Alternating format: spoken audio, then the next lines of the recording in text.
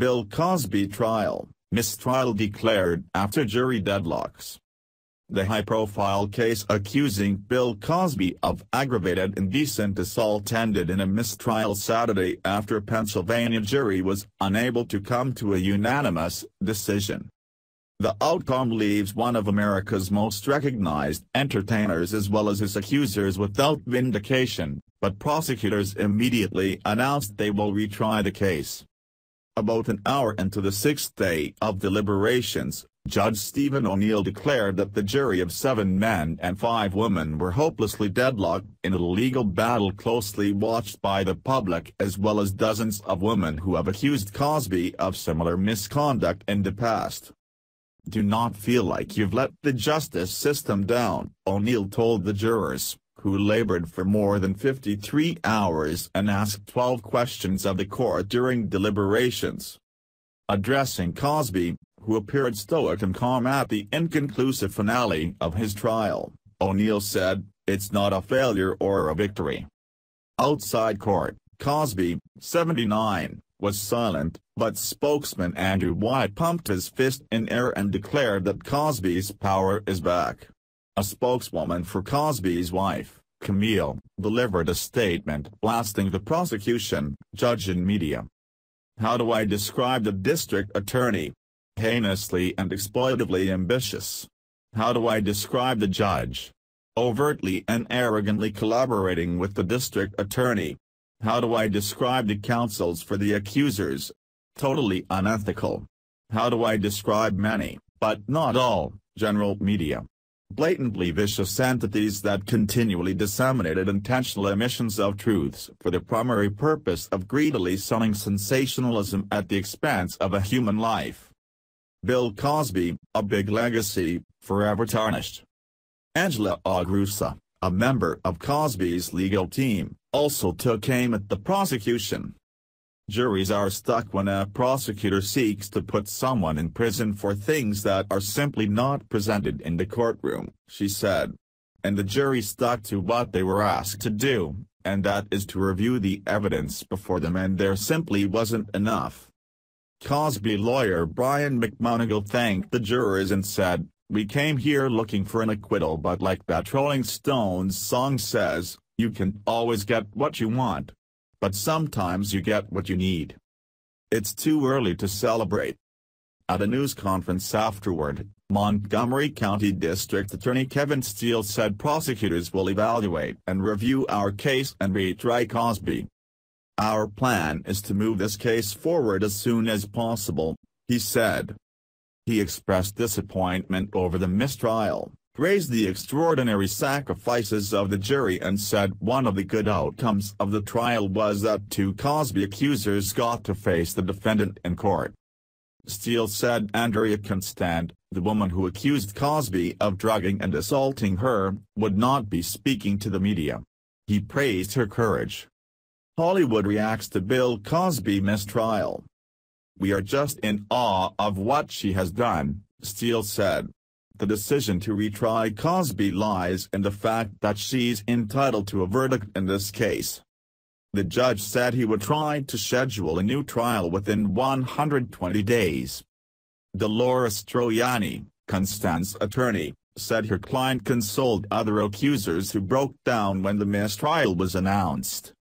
"You know, she is a rock," Troiani said of Constand. "Everyone else was so upset and she's there saying, 'You know this was meant for a reason, we did what we came here to do,' which was share what had happened to her and hopefully encourage other women to come forward. I think she accomplished that." Attorney Gloria Allred, who represents many of Cosby's accusers, said she hopes the court will allow other prior bad act witnesses to testify at the next trial. "We can never underestimate the blinding power of celebrity, but justice will come," she said. "If the court allows more accusers to testify, it might make a difference. In other words, it's too early to celebrate Mr. Cosby. Round 2 may be just around the corner." Gloria Allred, "Round 2 is coming." Linda Kirkpatrick, one of the accusers who stood with Allred outside the courthouse, said of Cosby, "He thought he could bury us, He didn't know we were seeds. We are sprouting up. We are looking for reform, uncovering the rape culture in this country where victims are blamed and shamed." In a statement, Cosby accuser Beth Ferrier said, "The day has finally come that now the world can see firsthand why so many survivors of sexual assault, domestic violence and rape wait to report." Carl Tobias, a law professor at the University of Richmond, said the jury's deadlock was not a surprise. "When a jury deliberates that long and hard, it often does not convict," Tobias said. The fact that the case turned substantially on one person's testimony may have made it difficult to win, and the defense counsel made many efforts to undercut her testimony. The retrial happens next, and the prosecution may try to call other accusers. Cosby faces lawsuits, eyes return to comedy. More questions.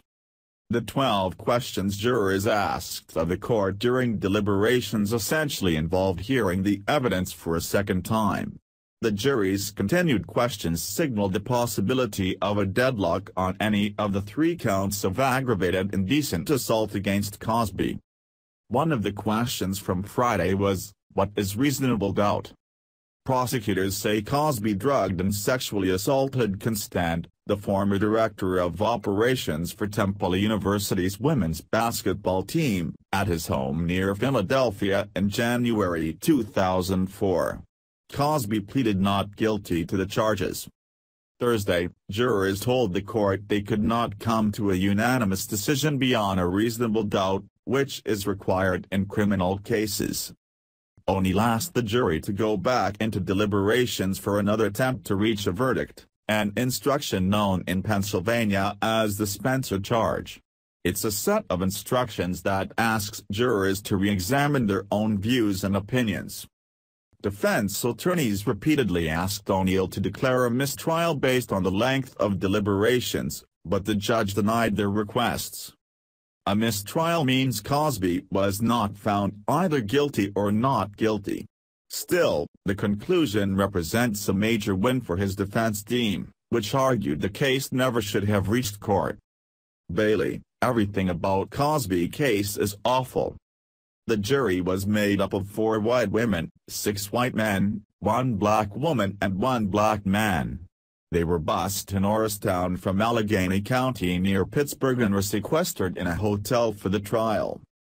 He said, she said. Cosby was accused of assaulting Constand without her consent, assaulting her when she was unconscious and assaulting her using drugs to impair her ability to consent.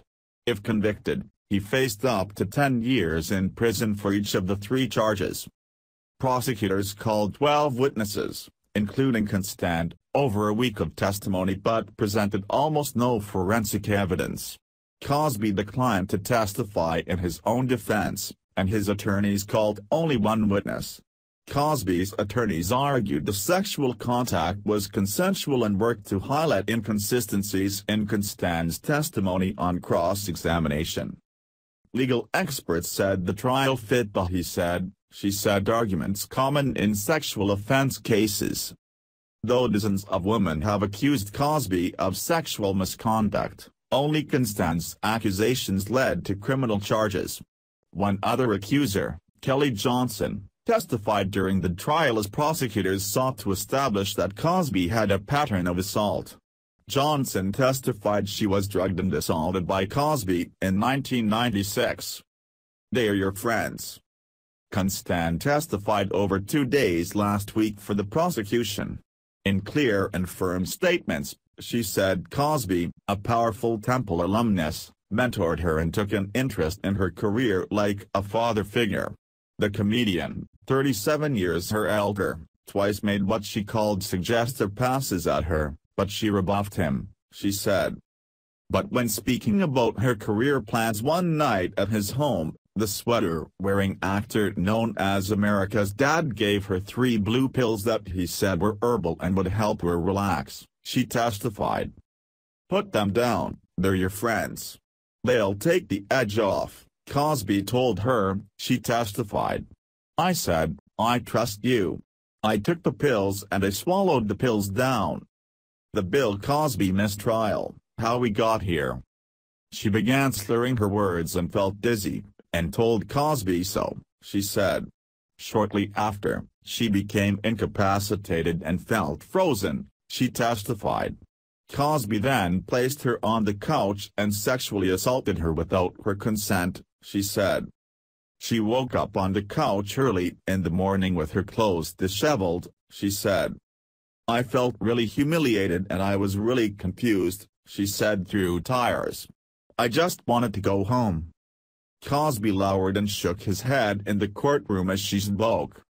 Jaya Constant, the accuser's mother, testified that Cosby apologized over the phone to her and her daughter and offered to pay for her schooling. Cosby also declined to tell her what pills he had given Andrea, but he did say they were from a prescription bottle, she testified. I was mistaken. Defense attorneys argued the sexual contact was part of a consenting relationship between the two. They cast Cosby as an unfaithful husband, not a criminal. In a tense cross-examination, the defense pointed out that several of Constant's initial statements to police, including the date of the alleged assault, were false. I was really nervous and wasn't able to recall every particular moment that I had seen Mr. Cosby in order of dates, she explained. Constant initially told police she had not been alone with Cosby before the alleged assault and that they had little contact afterward. However, she testified she had been alone in a hotel room with Cosby beforehand and had 72 phone calls with him afterward. She also asked Cosby's representatives for free tickets for her and her family to see Cosby's stand-up show in Toronto half a year after the alleged assault, but she said the hotel room meeting was not romantic, and explained she made phone calls as part of her job responsibility at Temple. She got the show tickets because her family loved Cosby, and she hadn't said anything yet about what happened, she said. Defense attorneys said those were not the actions of an assault victim and suggested she was lying. I was mistaken, she said. It was a lot of confusion putting a lot of dates together. Jurors heard Cosby's side of the story, but not in his voice. Prosecutors and police detectives read aloud portions of Cosby's statements to police in 2005 and in a civil deposition from 2006.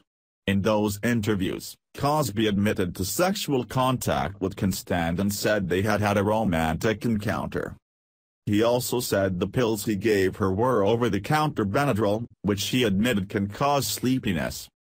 In the deposition, Cosby admitted he had previously obtained prescriptions for Quaaludes, a powerful sedative, with the intention of giving the drugs to women with whom he wanted to have sex. Prosecutors said the use of Quaaludes showed that Cosby had knowledge of what he was doing when he gave Constant the pills. How we got here. Constant first told police about the alleged assault in January 2005, a year after she says it took place. The district attorney at the time declined to press charges, citing insufficient evidence.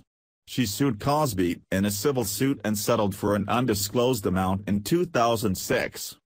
In late 2014, dozens of women went public with accusations that Cosby drugged and sexually assaulted them over the course of his lengthy comedic career. In July 2015, a judge unsealed Cosby's deposition in that 2006 civil lawsuit. Cosby's admissions in that deposition led Montgomery County prosecutors to file charges against him.